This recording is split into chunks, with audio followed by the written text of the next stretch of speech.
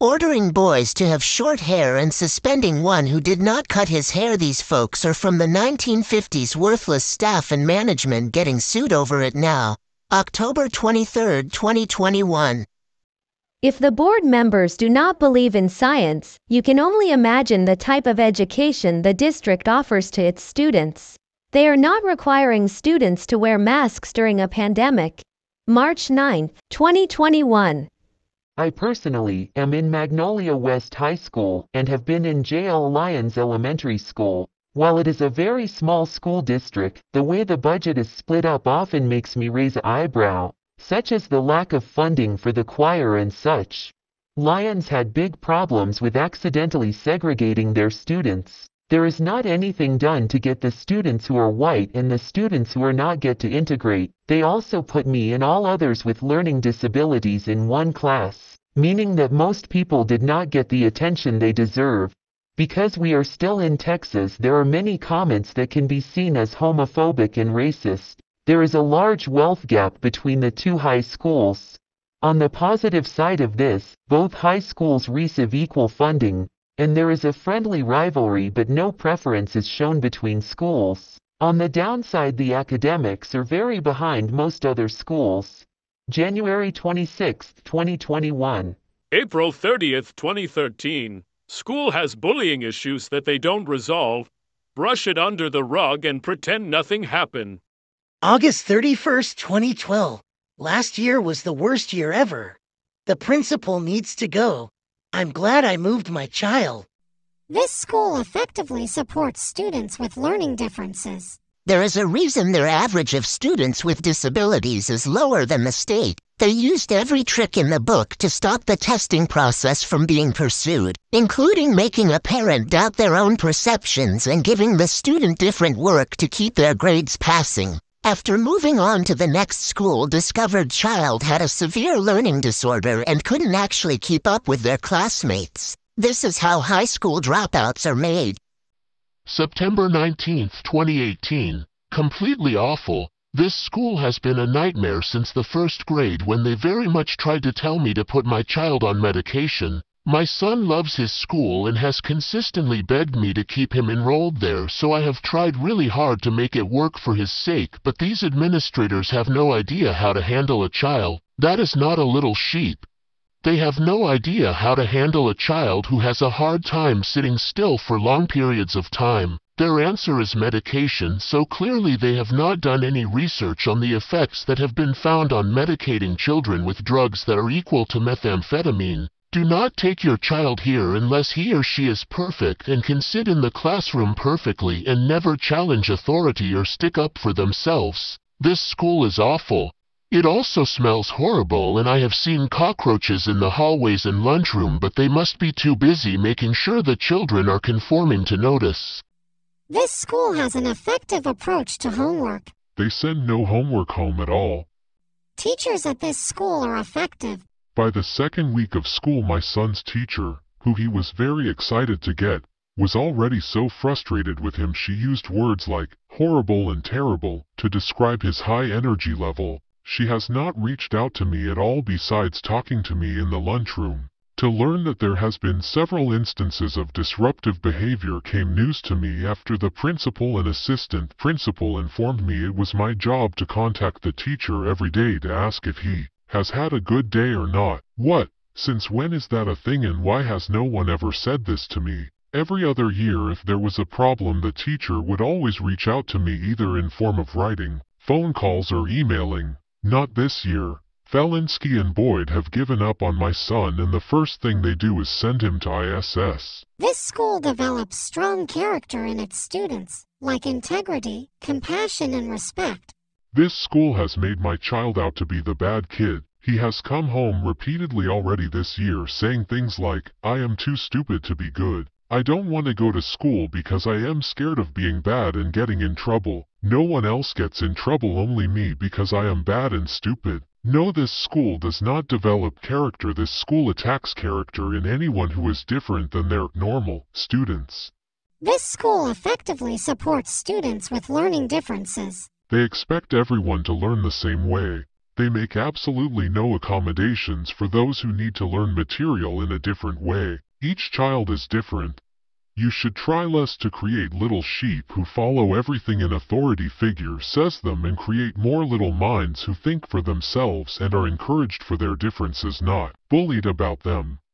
This school effectively deals with bullying. No, they do not.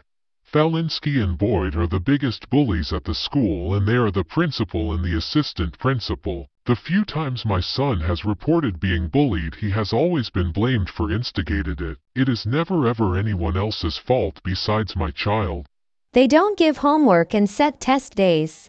The teachers just seem to be there for employment. My son went from honor roll to Fs.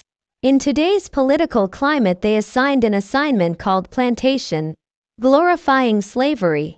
Mrs. Felinsky tries to sweep everything under the rug to avoid confrontation. Absolutely not. My son has ADHD and was in the office for every little thing. Same condition, new school, and he's thriving. They make up stories about bullying to try to get rid of students who they consider a bully. January 26, 2012. What I experienced at Ellisor Elementary were a lot of politics and red tape, and a lack of genuine concern for the children. The principal is rude and condescending. He likes to talk down to the parents, and the staff is unfriendly. One would expect a more caring attitude from individuals serving in the teaching profession, not to mention more professionalism when interacting with parents. My child's teacher lacks zeal and interest in the children, from my point of view anyway, and I am a former teacher. I should know. So I pulled my child out of this school where he was falling behind, and now he is soaring in his learning. I would not recommend this school to anyone. The administration needs to be cleaned out and replaced with qualified leadership at this school. No, this school is very sideways. There needs to be new people in the office.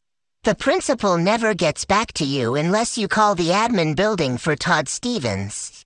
My daughter has a learning disability, and they brought in the diagnostician to let me know she is just dyslexic. I requested they test her again, and they suggested to push my daughter to take action of her own learning.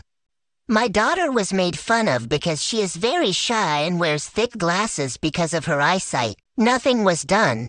December 9, 2014. I am very upset with this school. My son has been bullied, hit, kicked, punched in the stomach, and called racist names. When he told the teachers, they told him, "Ignore him." I sent emails to the principal that were never answered. I sent emails to the teachers, and out of 3 teachers only 1 responded, making sure I had a paper trail. The teacher made the kid apologize, but that lasted for 1 day. The kid started back up on my son. We recently moved to this area so that my son would not be in an inner-city school, but it was all for nothing. I am now having to not work so that I can homeschool my child. I also know of many parents who have done the same from Williams. One parent had a child being bullied by the same boy bullying my son. The child that has been bullying our children needs to be removed from the school. I am worried that since our children aren't there for him to pick on, that he will start hurting another child. This school needs to get rid of all the administration and find new people who will come in and handle things differently. Do not put your child in this school. August 4, 2012. I am very upset and disappointed with this school. It has been ranked one of the lowest in town, and it's not difficult to see why. In my child's previous school, he was recommended for gifted and talented. But when we transferred to this school, I was informed by his teacher that she doesn't participate in that program. Now, after being there for 2 years, my child is actually behind. We are transferring schools, and I hired a tutor to catch him up to the kids in his new school. The office staff is very unorganized. Several times I received wrong or late information. I missed an awards ceremony because the letter I received had the wrong date. I paid for a field trip that ended up being canceled and never received my money back. The reason for the cancellation was that 2nd grade wasn't permitted field trips, only 1st, 3rd, and 5th. I would think that this information should have been known by the teachers from the beginning instead of talking about the trip all year then canceling it 1 week prior. I am so glad to be rid of this school and look forward to moving forward with my son's education from a more reliable source. October 21st, 2014. Magnolia Parkway Elementary School is my son and daughter's school. So far this year, hopes are not high. On the third day of school, my fourth grade son was offered to buy crack from a fifth grader on the back of his school bus on the way home, and when he said no, the kid threatened to knife him if he told anyone. We reported it to the school, and the punishment was 2 days off the bus. Needless to say, my kids don't ride the bus anymore, so end result is we got punished. The assistant principal called us to say they found the drugs on the boy the next morning.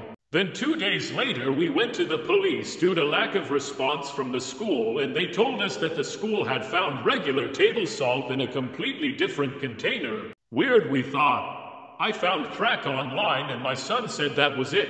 After getting enrolled at Magnolia Parkway, they have forgotten more than they have been taught. In fact, they spent the first 9 weeks of 28 reviewing the previous year. Since my mother has passed away, we have had more time to teach our kids and are nearing the place where they once were. This will be the last year at a public school, especially Magnolia Parkway Elementary School. Beware.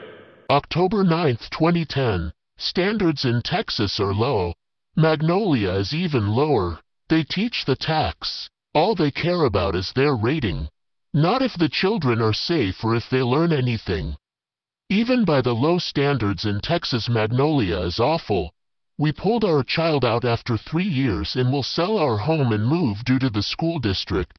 They don't address bullying and I had the staff apologize to a child after he was removed from a situation where he was creating a danger to other children. This is one of the saddest examples of a school I've ever seen. If the staff spend as much time on the children as they do on the clothes they are wearing to school, flip-flops, low cut, short skirt, tacky. Very sad leadership.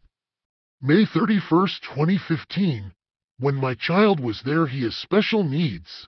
The teachers as well as the principal were very mean and ugly to him. I had to bring the school board in over the mistreatment of my child. The mistreatment of special needs children is appalling. The way they treat special needs children is appalling. They don't go by the IEP guidelines. They do as they want to these children. If this is a great school, why did I have to go up the chain of command to pull my child out and move him to a new school that treated special needs children better and had certified special needs teachers? December 11th, 2014. If I could put 0 stars, I would. Too much fighting and bullying, and the principal will not do anything about it. August 25th, 2023. I absolutely dislike this school. The math teaching makes no sense at all. They give us the papers on like the 3rd day of school to complete, but don't teach us how to do it. After that, if we get it wrong, they explain to us, but not well. I'm not someone who's dumb. I'm good at listening and understanding, but this is a no for me. February 27th, 2023. This school is a horrible school. This school had made my daughter depressed. If I could rate this a -10, I would. She even had to start going to therapy. I don't even have words to describe this school. They have horrible teachers and they don't teach the kids enough about bullying. It's sad and I don't want other kids to end up in this school. I don't recommend going to this school. March 2nd, 2015. Hate this school. The principal is a manipulator and only cares about the kids in pre-AP classes. This school is terrible. February 15th, 2022. Horrible school. Kids get bullied for being different, and if they stand up for themselves and get jumped and protect themselves, they get sent to an alternative school when they have never been in trouble before and have good grades and are in advanced classes. March 5th, 2017. Recently went there for a varsity baseball game. Magnolia's team kept racially harassing the other team and their coaches did not do anything to control the situation. Parents, please reconsider the learning environment you are sending your children to.